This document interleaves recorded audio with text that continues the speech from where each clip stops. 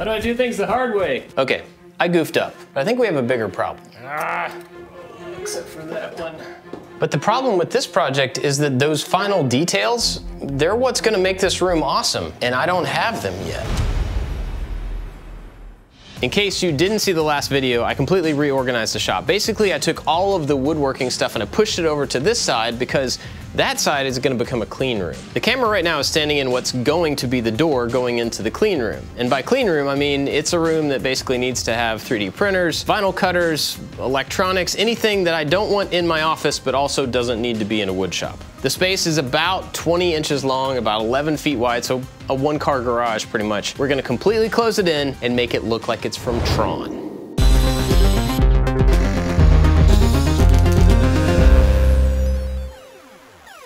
I mean, that's just kind of a goal. So I decided if I was gonna be making a room and putting a bunch of stuff in it that was technology heavy with lots of LEDs, I may as well take it all the way and make it look like it's from Tron, or specifically Tron Legacy. If you know me at all, you know that I love the Tron movies and I love the aesthetic that goes with it. So we're gonna try to take some of those visual elements and put them in this room. But first, we have to build some walls.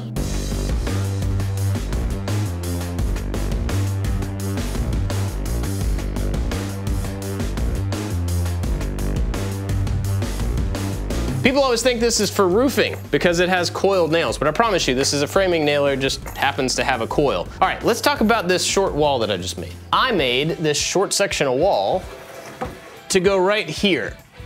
It's gonna go all the way up against the wall. And that's because this section is actually gonna have a removable area. The short explanation is I have a really large 3D printer that's gonna go in there. Like, it's so big that it won't fit through a normal doorway, which means I could put in double doors, which is kind of silly because I don't know that I'll ever take it out, or I could make a section of wall that's removable just in case. And so that's what I'm planning on doing. My plan is to frame up this entire wall, but have a 4-foot section here that is not attached to the bottom. It's just attached to the side pieces. And then all of this wall is gonna get covered in plywood. So if I ever need to open this up to get the big printer out or something else big in, I can just unscrew some things, take off some panels, and then I've got a nice big temporary opening.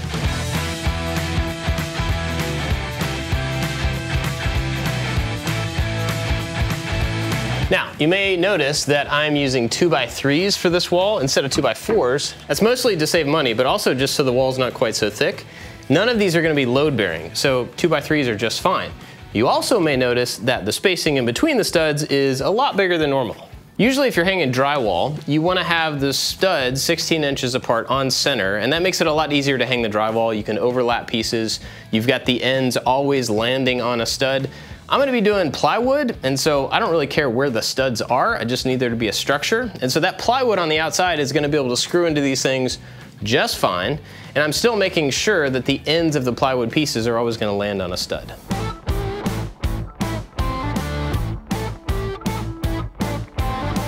It's super simple framing, but the wall's in place. Even without supports that go across it, it's gonna be plenty strong because, again, I'm covering the whole thing in plywood. I've got it screwed up into the beam that runs across here, but I also have to screw it down into the concrete. Now, there is a really cool way to do this. There's something called a ram set, which is basically like a shotgun shell thing that shoots an anchor down into the concrete. That would be really cool, and it was tempting, but I decided to use screws instead so I can take it out just in case I need to.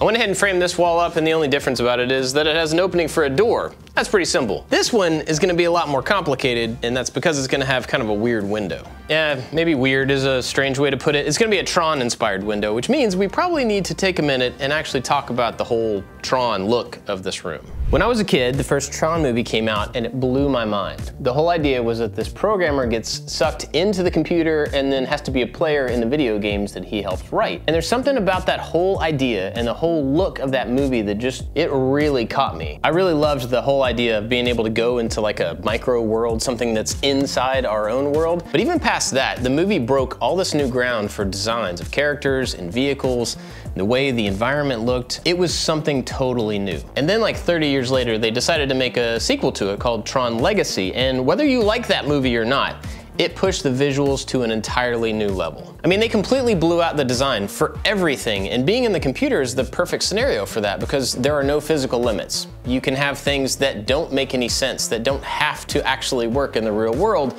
and that made for some super cool architecture and vehicles and just the way things look in general. Now, of course, if they design stuff that can't exist in the real world, I can't make it either, but I can pull some ideas from it. I can pull some visual stuff just to make the inside of this clean room feel inspired by, feel like it should be in the Tron world somewhere. And that's gonna start with this window. So the general look and feel of the whole clean room is gonna be just like black and neon LEDs everywhere and like strips of light, things that highlight edges and stuff like that. Honestly, I'm not even sure what all it's gonna look like, but I wanna be able to see it from out here, which means we need to put a window right there. And that window needs to kind of have the whole Tron vibe. So we're gonna start here with one of these shapes. Bigger at the top or the bottom, some rounded corners, a shape that doesn't really make sense in the real world, but it's gonna look like it's from Tron. Now, another thing about this though, is that I want the window to kind of react. I want it to glow a little bit, maybe make it an indicator of something. I'm not exactly sure yet, but what we're gonna do is etch some lines in this, because when you take plastic and you etch it, then if you shine light from the edges, all of that etching will glow. And that's totally gonna look like Tron. But before we can get to any of that fun stuff, we actually have to have a place for the window to go. So I'm gonna frame up the wall with rectangular pieces and build it in place, and then kind of just build into the shape that we need. I don't really have a plan. As I'm finishing up this room, I keep getting distracted because I'm thinking ahead. I'm thinking about what I want the room to be and to look like. And I've got this vision for lots of animated lights and the room to kind of be alive like you're inside the computer. All that's going to be done with an Arduino. And if that's something you don't know anything about or you immediately check out because you don't understand it, I would like to help you understand it. We have an online course called Arduino for Makers, and it starts you at the very beginning. You don't have to know how to code. You don't have to know anything about electronics. We teach you all that stuff and build you up so that you can build some projects using sensors and motors and lights and lots of other stuff. It feels like a superpower to level up your projects and make things that are interactive, and I would love for you to get that feeling. Do me a favor, hit the link down in the description, go watch the first few videos for free, and if you're interested, there's a discount code down there so you can jump into the course. I would love to see you over there, and I hope it's helpful. Now, there is a reason that I covered the opening with plywood, and that reason is because I don't really know what I'm doing. I have an idea, but I think it'll make more sense if we look at it from the backside. Okay, so my plan is to do all this work inside the wall. Basically, I'm gonna map out the shape inside this existing framing, then I'll cut that out with a jigsaw. Once I've got the opening, I can use it as a template to trace that opening onto a piece of plexiglass. I'll then offset that trace to make the plexiglass the same shape but a little bit bigger, and I'll cut that out. Then I can come back and add framing inside this wall to match up with the opening so that the whole thing is reinforced. Then I can set the plexiglass in place, and then eventually we'll be adding LEDs to those edges. So the window is held in place temporarily, and I've got the shape traced and the offset traced, but I'm gonna have to pause on that because it's dawning on me how much work I have to do and how little time I have to do it. The deadline is self-imposed, but if I take too long on this video, then that makes the next video have to be rushed or late, and I don't really want to do that. So I'm gonna have to skip ahead a little bit, and I already have a tad. I added plywood to the outside of these walls, and it looks really good, although I might end up painting it later, we'll see. But we really need to focus on the inside of this room, and specifically the ceiling. The ceiling in here has a lot going on. There's AC ducting that sticks in through the wall. We've got plumbing along the back. We've got plumbing that crosses that. We've got plumbing that goes over there. There's a lot of stuff, and we have to work around every single bit of it. My plan in here is to add a drop ceiling. I did this in my home office. Works great, holds lights, and it's a way to kind of hide all the utility stuff, but keep it accessible. So that's the plan in here, and I want it to be as high as possible so I don't lose headroom, but I do have to work around all these utility things that are hanging down. That means I need to box them in. So I'm gonna build some simple plywood boxes to give me flat edges around these utilities so that I can attach the track to for the drop ceiling. It's gonna make the drop ceiling way easier to do.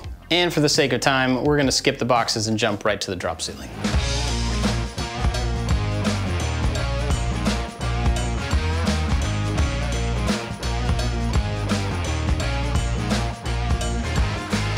I bought a kit to do the drop ceiling, and you can buy all the pieces individually if you want to, but the kit actually is gonna work fine for this size space. And I did get black track and black tiles, so the ceiling should just kind of disappear. This pack should make it even easier to do because it's got these joist hangers, which will simplify hanging all the pieces. Basically what you do is you take this track, this like L-shaped track, and you put it around the outside, then you build a grid hanging down the middle attached to the joist, and as long as the grid matches the size of your tiles that you're putting in, you're good to go. Plus, it comes with really detailed instructions, so you got everything you need.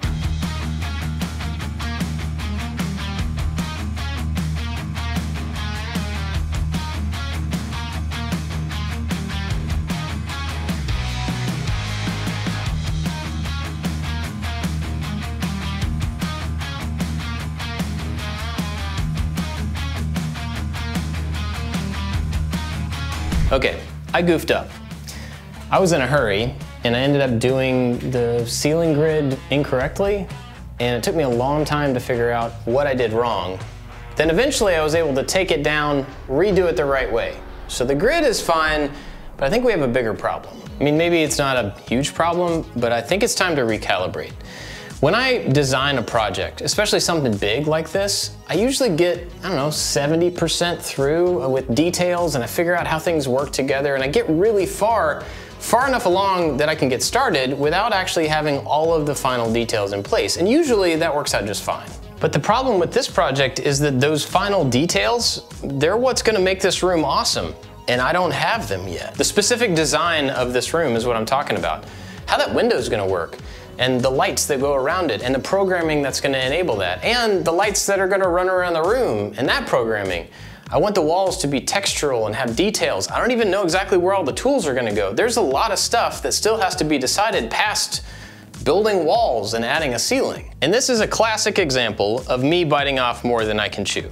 And that's fine. But I wanna make sure that I give all those details the attention that they deserve. I want the video and the room to be good so that you are inspired and I'm happy with the results. So we're gonna have to change the plan for this video just a little bit. The original intent for this video was to have that room finished and have it lit and animated and in use at the end of this video. But if I do that, it's not gonna be very good, and it's definitely not gonna be as good as I want it to be.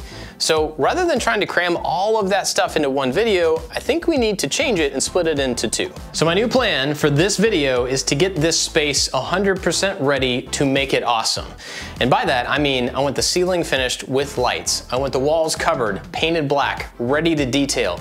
I want everything ready to go with power in the places that it needs to be so that the next video can just be about making it awesome. We can focus on details, we can focus on programming and lights, and it actually gets me really excited. So the next step is to cover these walls with hardboard. So we've got a surface that we can paint black along with the concrete wall, and we have surfaces to add conduit and electrical in all the places that it needs it. So my first step is to actually get some light on the ceiling to make it easier to shoot in here because I'm about to paint this entire room black.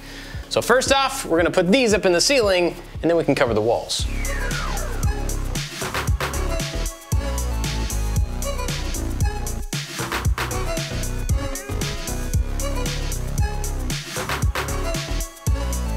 That is really irritating.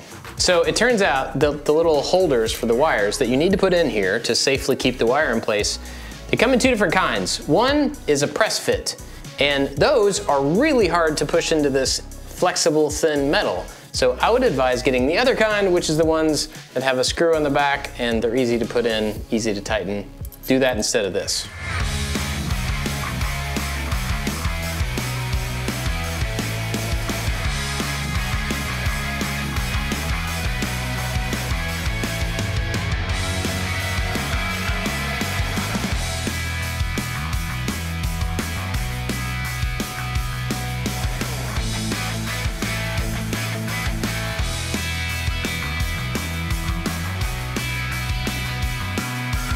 The walls are covered, except for this section right here. And that's because I'm not exactly sure how I want to do the lighting and the stuff around the window, but I need to keep access here so that I can do that in the next video. So we're gonna leave that part uncovered, but everything else is covered up, which means we can move on to electrical. I'm just adding a few receptacles to an existing circuit. And to me, that's something I'm comfortable with. And I've got a friend who's a commercial electrician. He always checks my work out to make sure it's okay. But I have to recommend to you that you get a licensed electrician to help you with any of this stuff, whether it's adding lights or receptacles or circuits or switches or whatever you're doing. Make sure you're doing it the right way because that is the safe way.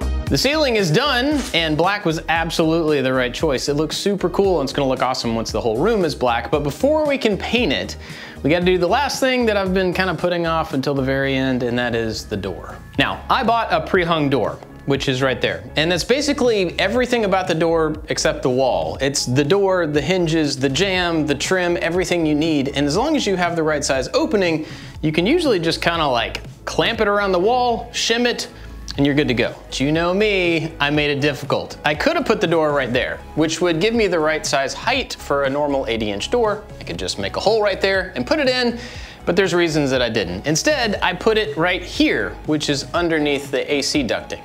And that AC ducting causes this frame to come down a couple inches, which means I have to shorten the door. That's not a huge deal, but I made another choice that's gonna be an even bigger issue. When you buy a pre-hung door, typically, it's made for a wall that is built with 2x4s. So you've got the 2x4, and then you've got drywall on each side of it, which adds another 1/2 inch and 1/2 inch. And so the jamb is made to fit that, but I use 2x3s, and I'm not using 1/2 inch drywall, which means my jamb is too big. So yes, I could have bought the pieces for a door rather than a pre-hung door, but I didn't, which means I'm gonna take this one apart, cut down the parts that I need to, and try to put it back together around that frame and just make it work. Okay, so these pre-hung doors come in 3 separate pieces. You have the door, which is on the hinges, attached to the frame, which is actually 2 parts that are kind of a clamshell. So you can separate them, put them around the opening, squish them back together, and nail it all in place, and theoretically you've got a door. So I have to take all those apart so that I can cut them individually, but I did figure out that if I add a 3/4 inch piece of trim to my existing wall, I won't actually have to change the thickness, and that's gonna make it a lot simpler. And one of the benefits of painting everything black on the inside of the room is you get to hide stuff like that.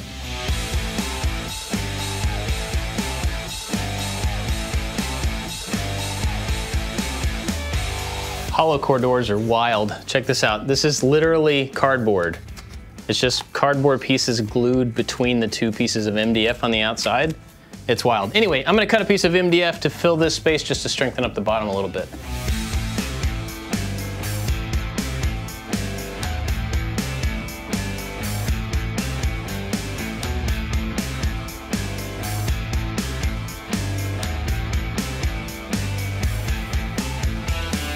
The door is in place. And so you know what that means. It means that you should go to shop.ILikeToMakeStuff.com and buy this t-shirt, but it also means it's time to paint it black.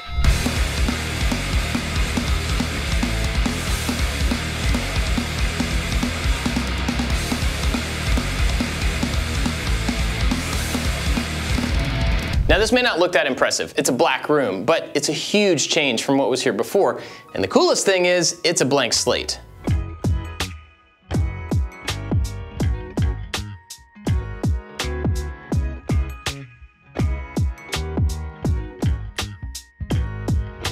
As soon as I hit stop on this video, I'm gonna hit record on the next one to start making this place look awesome, and I hope you will join me. Hit the subscribe button and the bell and all that stuff so you don't miss it. That's it for this one. Thanks for watching. Now it's time for bloopers. To mess with it, if you wanna mess, it gives me a reasonable used, how do I say that?